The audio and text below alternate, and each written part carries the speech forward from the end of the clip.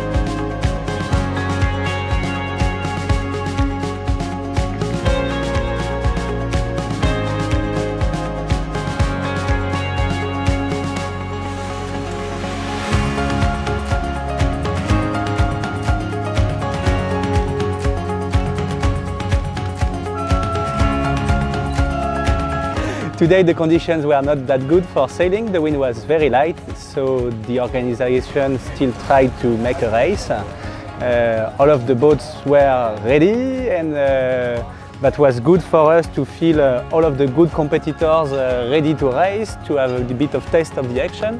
But finally the race has been cancelled because the wind was too light and the race wouldn't have been fair.